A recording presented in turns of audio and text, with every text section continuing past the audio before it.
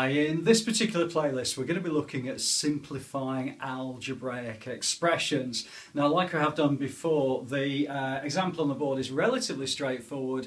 It's going to get progressively more difficult as we work through the playlist. So I hope this is okay for you. The skill that you need to know is dealing with these, which are the actual indices themselves. There's something called the laws of indices. And what I'll do is I'll add a link through on this particular video to go through to those.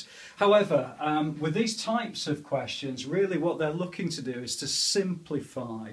So in other words, just make it look a little bit more attractive.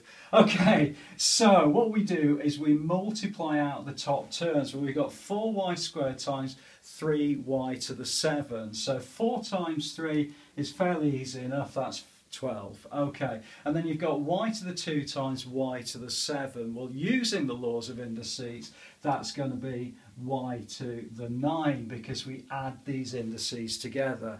And then I've got that divide by 6y. Okay, so 12 divided by 6, again, perfectly straightforward, that's going to be 2.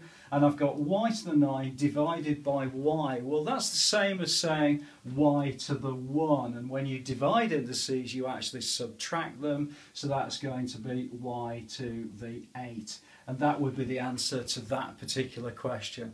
I hope that's okay for you. Please do have a look at the other videos within the playlist. They do get progressively more difficult. This is probably, I guess around about level 3, level 4 maybe at GCSE. Hope that's okay. Look forward to seeing you inside the next video.